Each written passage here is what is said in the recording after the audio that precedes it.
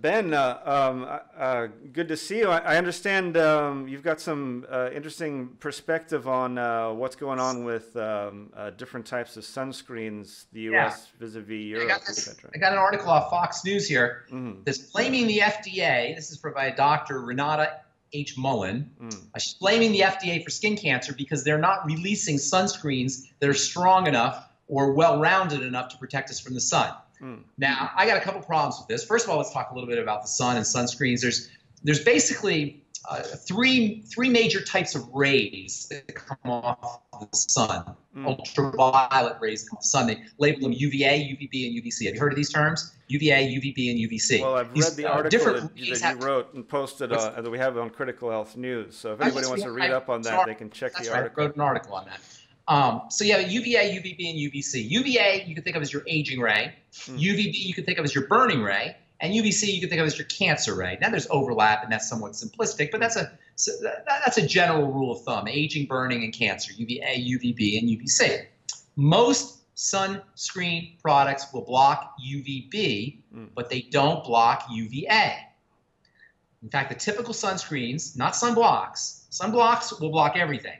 It's an important distinction that we don't really hear made a lot. There's sunblocks, which are zinc oxide and titanium dioxide, and these will block everything.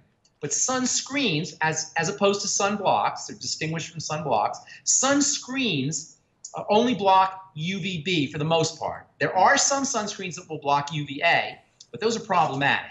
According to this doctor, the fact that most sunscreens are only blocking UVB is one of the reasons why we have a lot of skin cancer. Now, I got a couple problems with that, and I'll tell you why. Number one, UVB is extremely important. This burning ray is also the vitamin D ray. And when you use a UVB block, you're going to be blocking the vitamin D, or at least the vitamin D production. Vitamin D actually is made in the skin as a part of a chemical reaction, as the end result of a chemical reaction between the sun and a magical substance in the skin. You know what that magical substance is in the skin that gets turned into vitamin D? No. Cholesterol. I was going to guess that, but yeah. It's so funny because vitamin D is like a type of cholesterol. Right. It's a tweaked version of cholesterol. Everything good is a type of cholesterol, basically. I think of it as like a derivative of cholesterol. It's like a manipulated version of cholesterol. The sun hits cholesterol, a chemical reaction occurs, and you get vitamin D. The problem when you wear a sunscreen, UVB block, is you don't get that vitamin D. So number one, by using a sunscreen, you're going to be UVB blocking sunscreen. You're not going to be getting your vitamin D. But number two, as this doctor points out, is you are exposing yourself to UVA. And even worse, if you're blocking the burning from occurring by using a UVB, you tend to be out in the sun longer. Exactly. So now you're exposed to UVA longer. Yeah. So according to the medical community, the medical model, the dermatologists say, well, you should be using a UVA blocker. Well, there's a problem here.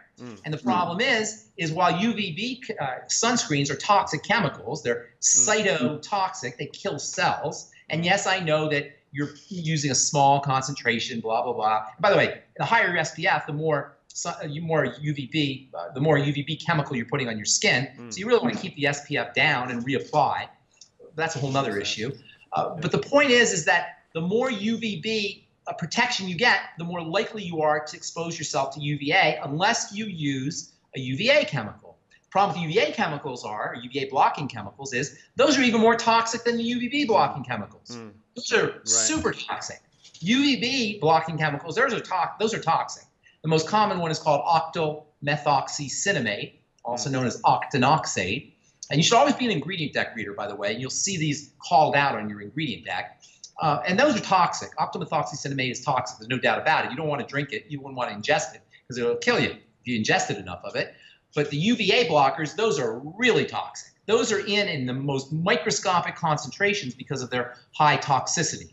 So the real answer to skin cancer, the real way to protect yourself from skin cancer, is to make sure you're taking care of your nutrients. cancer is cancer, whether it's in the skin or it's inside the body. And yes, it's true, on the skin, you have the added predisposing factor of the sun. The sun's being very stimulating. So that if you're destabilized because of malnutrition or you're missing nutrients, your skin is malnourished, your body's malnourished, and then your skin is malnourished, you're going to be more likely to have a problem with the sun. But the real answer to protection from cancer is make sure you're taking care of your nutrition.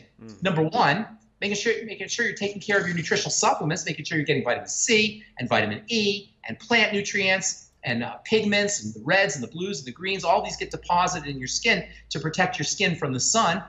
Also, make sure that you're staying away from food toxins, from food allergens, from sugar, all of which can also predispose the skin to be more fragile and more prone towards developing cancer, whether it's on the skin or inside the body. So really the answer to protecting the skin is not topical, it's internal. Yes, you can support the internal milieu, the internal nutritional status of the body by using a sunscreen, by using a sunblock, but the real solution to protection from cancer is not topical skincare. It's making sure you're taking care of your nutrition, making sure you're getting nutrients, and making sure you're staying away from problem foods, especially if you have a digestive problem or food intolerances, staying away from those kinds of foods. There's certain nutrients that you can take, and it turns out that the eyes are very similar to the skin. It's both the same type of tissue, the tissue that lines the eyes and the skin tissue. It's called epithelial tissue. And just like you can take nutrients to protect your eyes, for example, from longevity, Occutive or Vision FX, those same nutrients will actually protect your skin as well. And you can test this for yourself. If you find that you're burning readily, you're one of those folks that burns in 10 minutes or 15 minutes, try taking Occutive or try taking Vision FX or using pigments from veggies, braising your broccoli or your Brussels sprouts or your tomatoes or your carrots in some kind of butter or coconut oil or lard or some kind of oil. You want to stay away from vegetable oil, stick to butter if you can. And the pigments will get released from the vegetables. They'll go into the butter, and you'll get this wonderful sun protective substance that's super delicious tasting, and it'll protect your skin from the sun, and it'll protect your eyes from the sun as well. So use nutrition once again to protect yourself from the sun. And then as a secondary prevention, make sure you're using a sun block, not a sunscreen. And if you have no choice, a sunblock isn't available and you have to use a sunscreen, use a low SPF sunscreen and reapply. Sunscreen SPFs are not measurements of how much stronger a sunscreen is. They're measurements of how long they last. So that if you're using an SPF 50, that just lasts longer, has longer sun protection than an SPF of 10.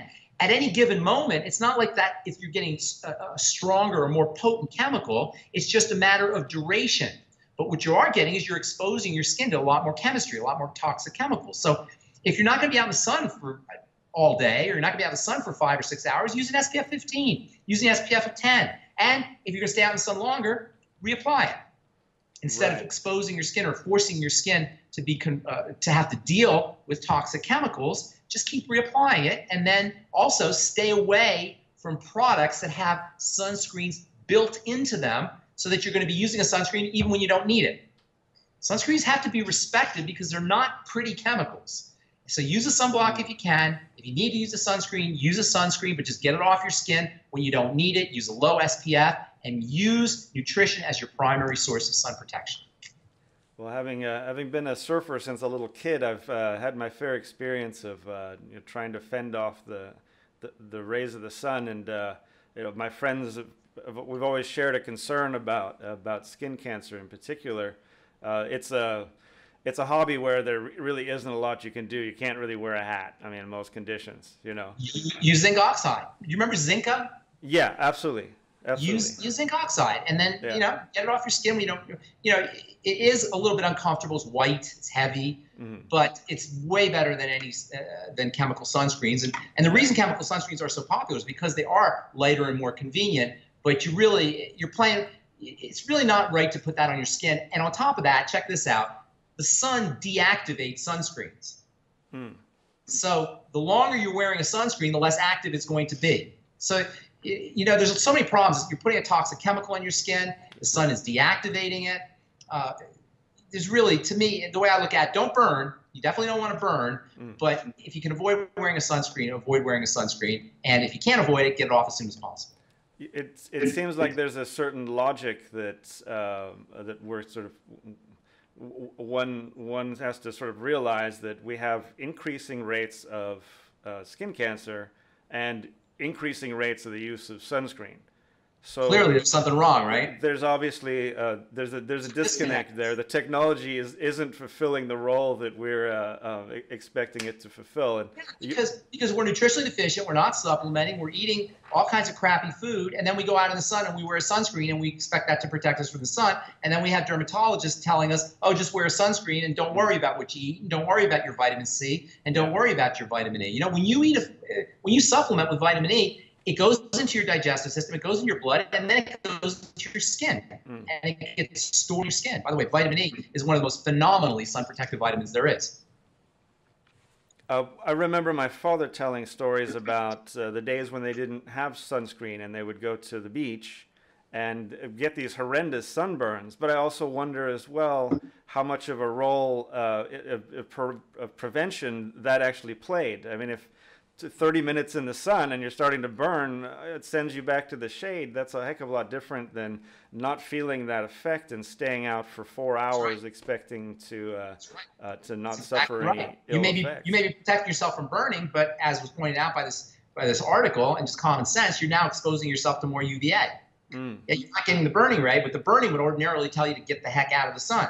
Now you don't have that signal, so you stay out of the sun longer. Right, right. Now, Ben, there's also, you mentioned the toxicity in the various sunscreens, but aren't some of those chemicals actually now known to be carcinogenic? You know, carcinogenesis is really an interesting idea, and we should probably do a video on carcinogenesis because carcinogenesis, there's only one thing that causes cancer, and that's a lack of oxygen at the most fundamental level. But there are lots of chemicals that put a stress on the cell, and enough of a stress on a cell to deprive that cell of oxygen. So there's lots of chemicals that do that. Pretty much any toxin is going to be carcinogenic, lead towards cancer. But the specific cause of cancer is cellular duress, specifically cellular suffocation. This is something that Otto Warburg, I think we may have talked about this on a video before. This is something that Otto Warburg talked about almost 100 years ago, this idea that at the fundamental level, what causes cancer is a lack of oxygen at the level of the cell. Now, there are chemicals that can induce a lack of oxygen or can make it difficult for cells to process or utilize oxygen. And in that sense, they're carcinogenic, and those are said to be secondary causes of cancer. But there's only one primary cause of cancer, and that is a lack of oxygen at the level of a cell. When a cell doesn't have oxygen, it has to go use a form of energy production that is dependent on sugar rather than oxygen. Oxygen burning is a very advanced form of energy production. Right. When a cell doesn't have oxygen, it has to go back into a primitive form of energy production, which depends on sugar. So that's really the cause of cancer, and this is something that Dr. Otto Warburg talked about.